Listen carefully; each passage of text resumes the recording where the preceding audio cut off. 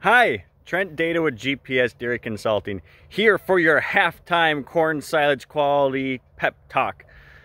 So when we talk about corn silage quality, we often talk about it in two different times of the year. Once at the beginning of the growing season, or a little bit before, when we're talking about our nutrient management plan, what crops we're going to plant where, what varieties we're going to plant, all those types of pre-planning things.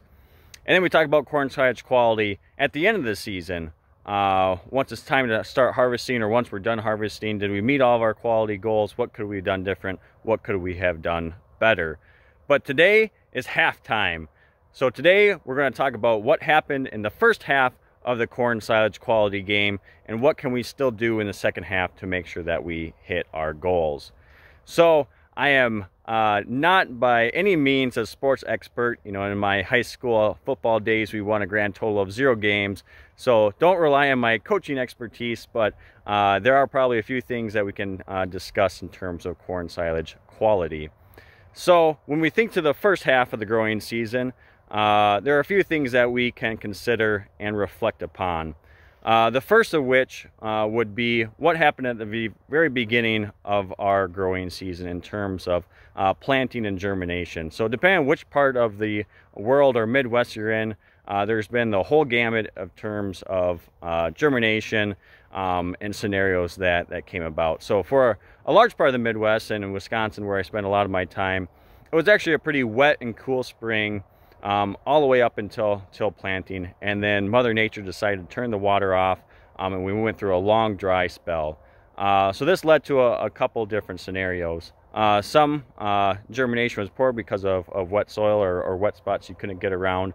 And then the long dry spell actually created certain types of scenarios, planting into cover crops or not killing or crimping cover crops early enough, led to some actually really poor germination and variable stands.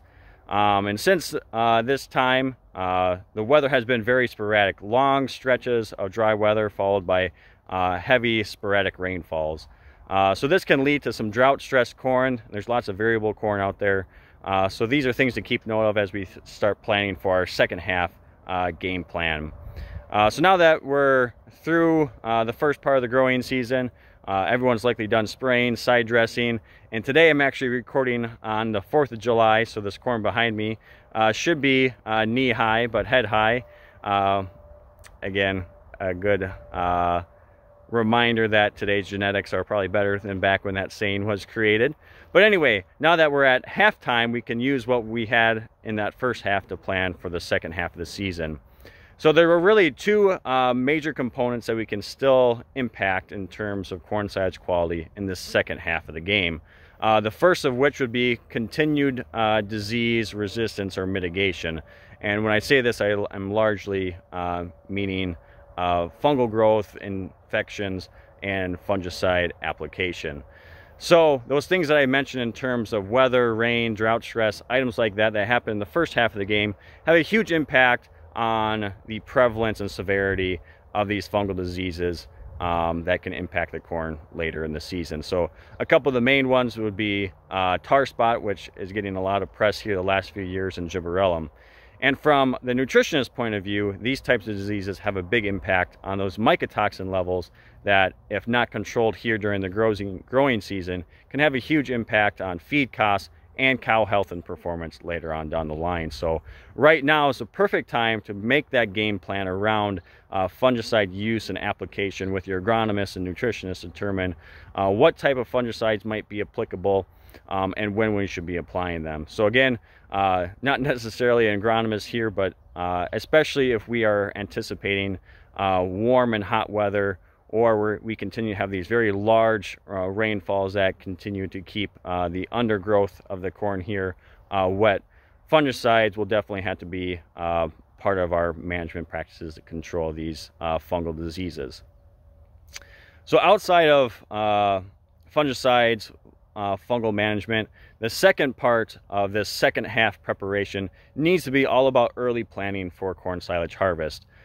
So there's no better time than now to start talking with either your own personal harvest team or that custom harvester around things that we might need to be keeping in mind and changing in terms of our harvest schedule, our harvest plan, things like that. So common ones are perhaps we have a lot of fields that are further away from the farm, and we need to find, you know, a few more trucks this year than we did in years past to make sure that we can bring in that corn silage quick enough. Other things would be if, you know, acreage number changed, or if we have different varieties, if we have more BMR than conventionals, if yields look different. You know, all these help plan, you know, how many choppers are needed, how many trucks, how many hours, how many people. I mean, it just makes us much more prepared, so when it comes to game time that we're not having to make game time decisions. So halftime here in the corn silage growing season, so use this time to reflect on what happened in the early season, the first half, in terms of weather or management practices that we should take note to change, and how can we use these items here in the second half of the game to continue to make sure that we have high quality corn silage for our cows here later on this year. So happy 4th of July, beautiful weather. Go out there, have a great second half. Thanks, guys.